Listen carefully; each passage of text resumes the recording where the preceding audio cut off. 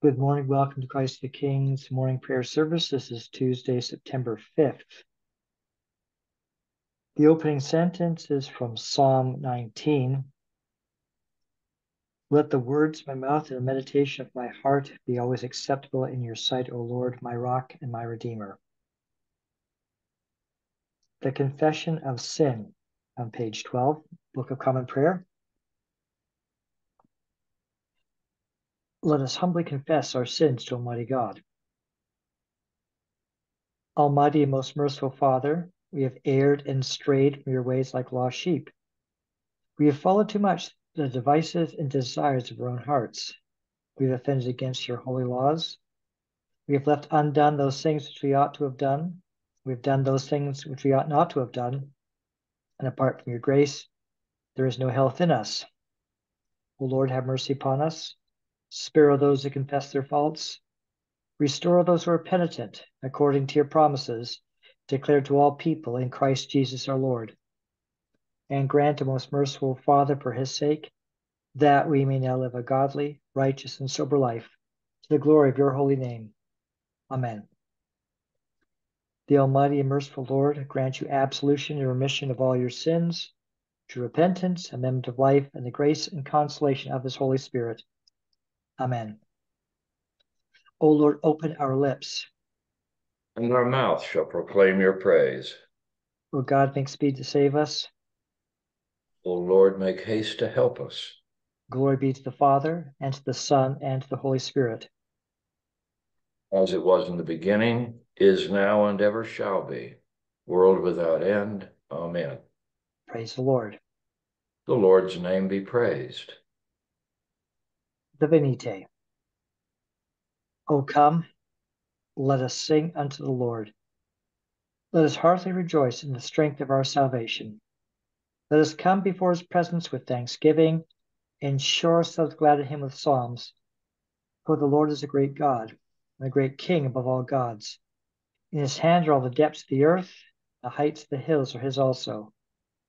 The sea is his, for he made it, and his hands prepared the dry land.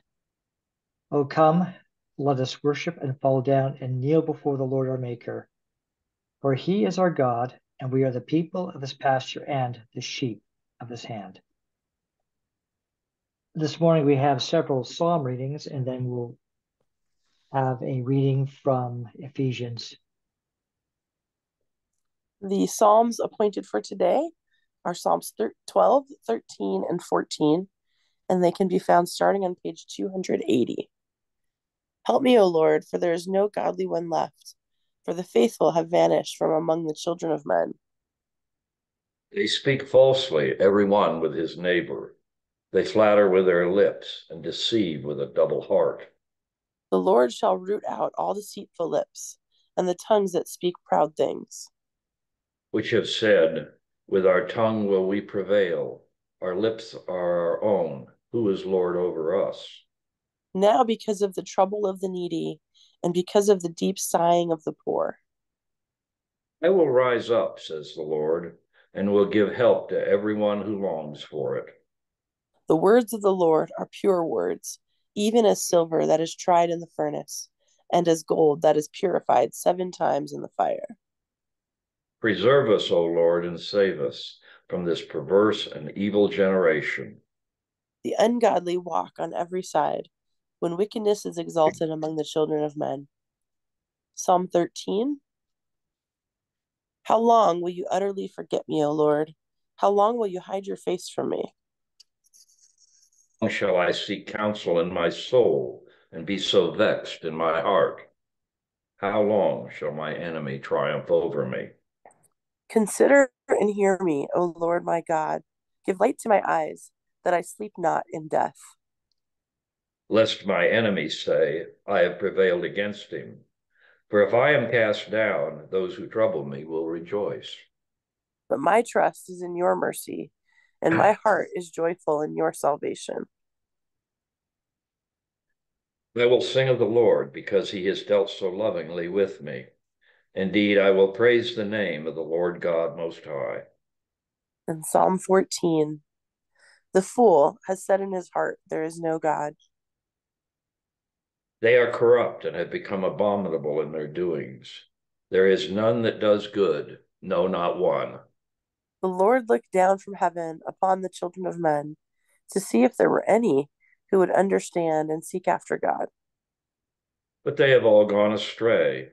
They have altogether become abominable. There is none that does good, no, not one. Have they no knowledge, all those workers of evil, who eat up my people as bread and call not upon the Lord? There were they brought into great fear, even where no fear was. For God is the generation of the is in the generation of the righteous.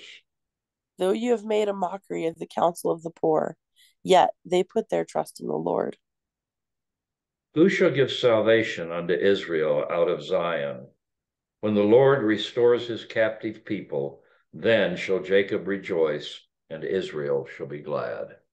Glory be to the Father, and to the Son, and to the Holy Spirit.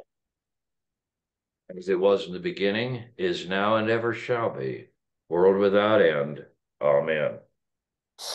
The New Testament reading today is from Ephesians, a reading from the Epistle of St. Paul to the Ephesians, beginning with the 4th chapter, the 1st verse.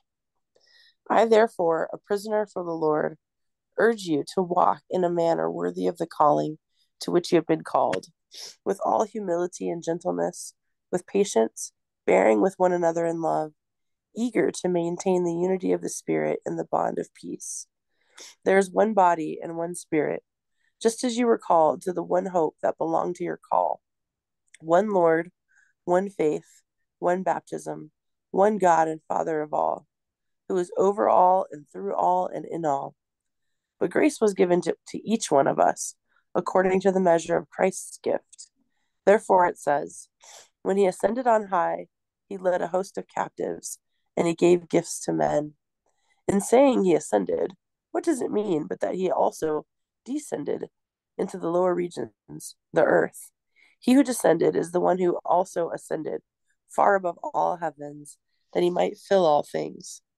And he gave the apostles, the prophets, the evangelists, the shepherds and teachers to equip the saints for the work of ministry, for building up the body of Christ, until we all attain to the unity of faith and the knowledge of the Son of God, to mature manhood, to the measure of the stature of the fullness of Christ, so that we may no longer be children, tossed to and fro by the waves and carried about by every wind of doctrine, by human cunning, by craftiness and deceitful schemes. Rather, speaking the truth in love, we are to grow up in every way into him who is the head, into Christ, from whom the whole body, joined and held together by every joint with which it is equipped, when each part is working properly, makes the body grow so that it builds itself up in love. The word of the Lord. Thanks be to God.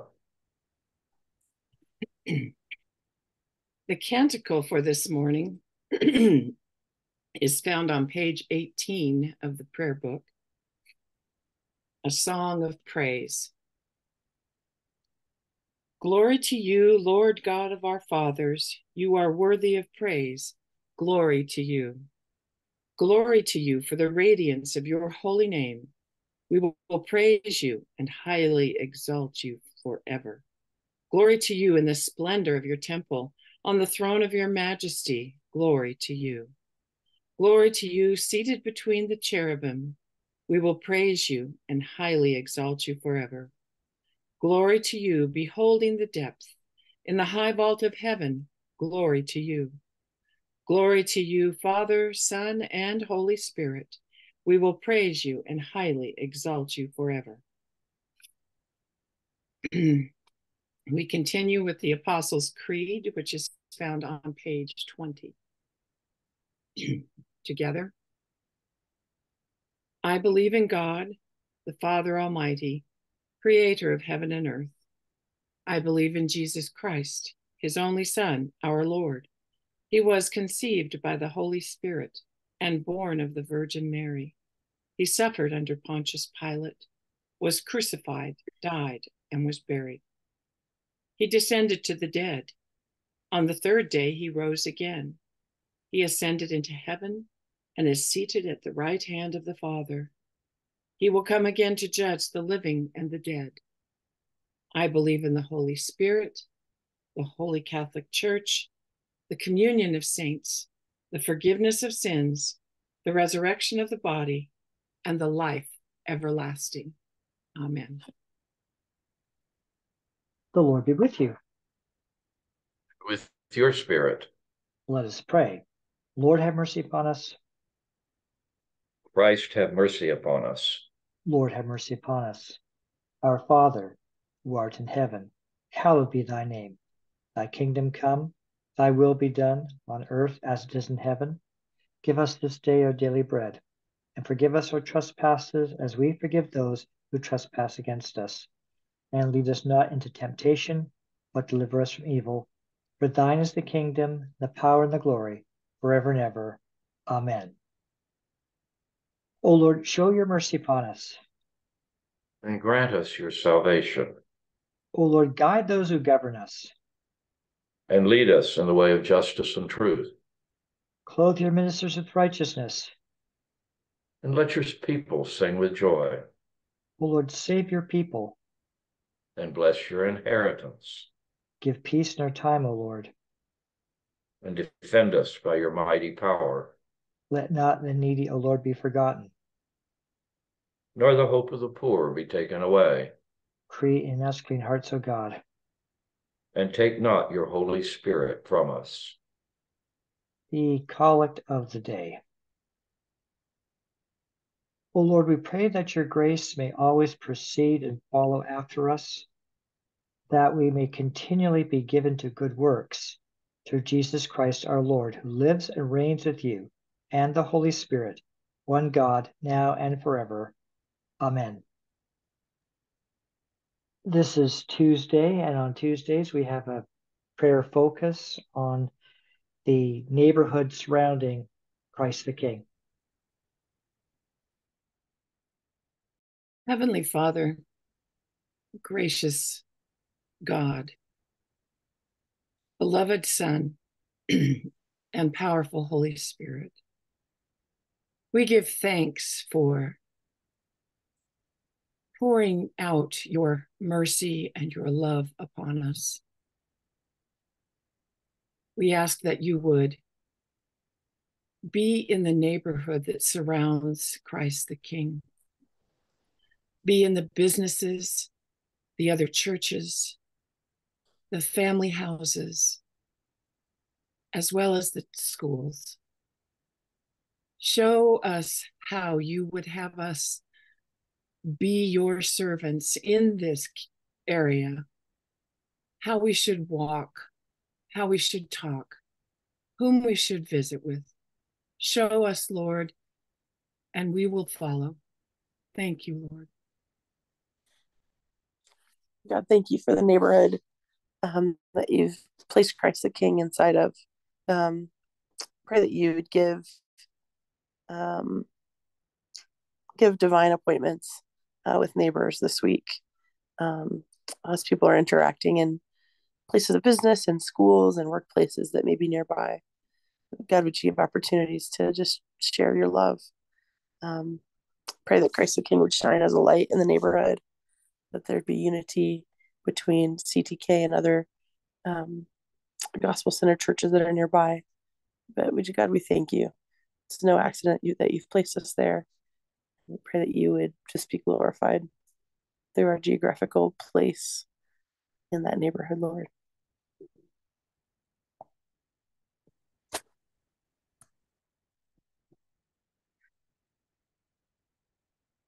A prayer of St. John Chrysostom.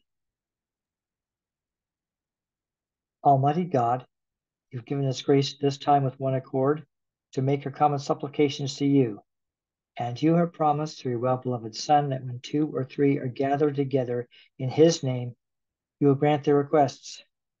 Fulfill now, O Lord, our desires and petitions as may be best for us, granting us in this world knowledge for truth, and in the age to come, life everlasting. Amen. Let us bless the Lord. Thanks be to God. Glory to God, whose power working in us can do infinitely more than we can ask or imagine. Glory to him from generation to generation in the church and in Christ Jesus forever and ever. Amen.